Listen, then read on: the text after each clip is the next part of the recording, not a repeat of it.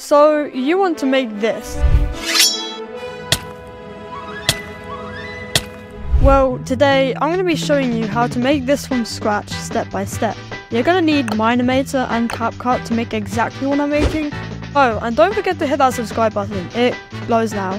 No, but like, it actually does. Go check, trust me. But anyway, let's get into the tutorial. So the first step, you want to head over to Mineimator, where we're going to make the sword animation. Just click New Project and title it, I don't know, Sword Animation. Create the project. You want to go over to character part, and you can choose your skin if you want, and you don't want to choose the right arm or left arm, it doesn't really matter which. Click create, just place it down and then just drag it up.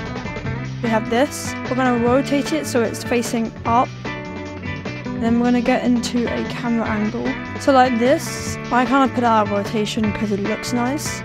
But now we're going to get the sword. So I go over to the crafting table again, item, and I'm going to use a diamond sword, but you can use like whatever you want.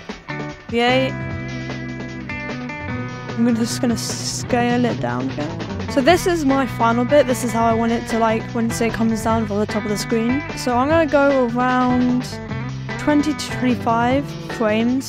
So from the start.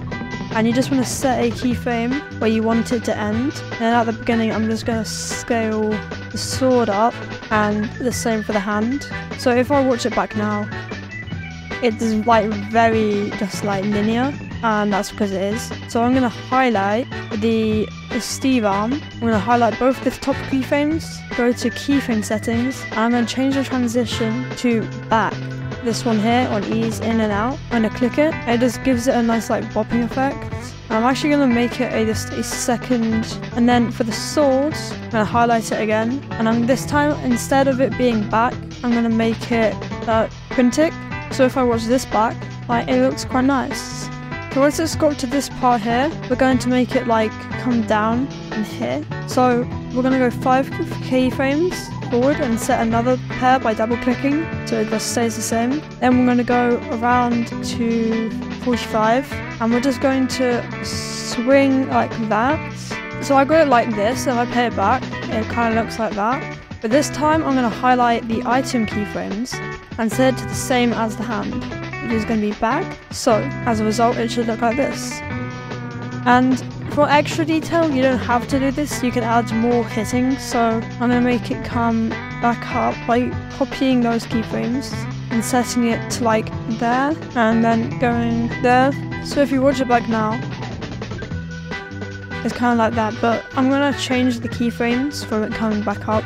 So we got this like really nice animation. You can like change it in like all ways you want, like where it starts, where it finishes, the speed, basically anything. But now we're going to make it so that we can use it in CapCut. So go over to your workbench and use and search for shape, set it to surface, create. So click on it, click combine scale and just enlarge it a lot, and then just drag it down a bit. Go to project properties, turn off clouds in the ground and also fog and wind, and then change the color to green. But if your sword or like your skin is green, then I suggest changing it to something like blue or purple or pink, because any color which isn't like that. Once you're done, you want to click render animation. Choose FHD 1080p, 1920 by 1080, which is a good one for YouTube. You can set the frame rate to 30, but 60 is probably the best for the cleanest like animation. You want to turn off include audio, and make sure you have the advanced version, because otherwise you'll have a watermark, which you don't really want. So high quality rendering, and then click save. Okay, don't click off, trust me. If you're watching this video, then I guarantee this will interest you, because this is today's sponsor, CreatorCoaster. Now, you may be wondering what is CreatorCoaster and why I should join. Well, I'm here to answer just that.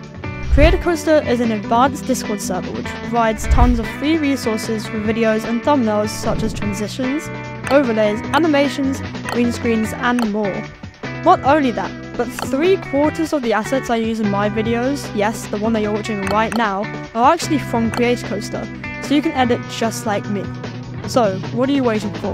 Join CreatorCoaster today using the link below, or just use discord.gg/CreatorCoaster to join. Thank you CreatorCoaster for sponsoring today's video. Without further ado, let's continue with the tutorial.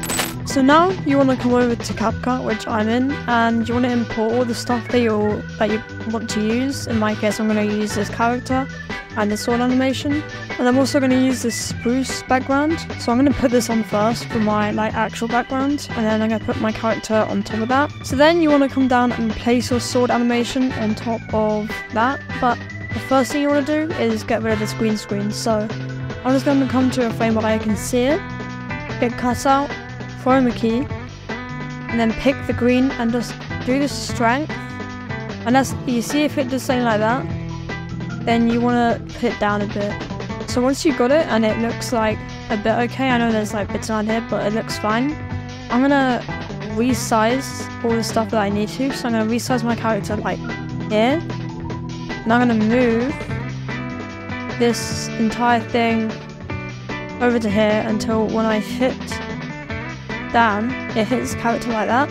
I want to go to the frame when the sword hits my character, which is going to be there. And I'm going to make a split here, just so I know. So we're going to come to the first keyframe, and I'm going to click basic, position and size, and I'm going to go to the end, and just like change it until it looks like he's got hit. So in my case, I'm going to change the rotation, so just like that, so it looks like he got hit. But instead, I'm going to click on this, right click, show keyframe animation, and I'm going to zoom in a bit. And for all the things which you change, so if you changed it like going across and up, you want to change these two. And if you rotate it like me, you want to change all three of these by clicking the graphs. I didn't change the scale, so I should be fine. So I'm going to click auto curve again, and just drag it to the end. Same for that, until it creates this kind of thing in the middle here. And then I'm going to do the same for the rotation, which I changed. Just make sure you change all the ones that you like moved in, otherwise it's going to look really weird. And then you can click hide keyframe animation, and watch it back. I'm actually going to change it so it kind of sinks in. So then it should look something like this, which looks kind of cool. And then I'm going to do something which not many people do, but it's just going to give that like really nice effect. I'm going to go over to adjustment. So you want to go to the middle-ish, it doesn't really matter where it is. But you want to change the temperature to warm, set a keyframe, change the hue all the way to max, and same for the saturation. Then you want to go to the first part, and then just change all of those to normal again. And then same for the end keyframe, just like that. So it should look something like this. And then a thing which I normally do a lot is you want to add like the Minecraft hair effect, like that. I'm just going to drag and drop it onto the clip and make it so that once it collides, just to there, that I'm going to put it at the beginning. So it looks like he actually got hit. And then I'm just going to repeat this lots and lots of times again, but every time the sword comes down like that. So I'll speed run up.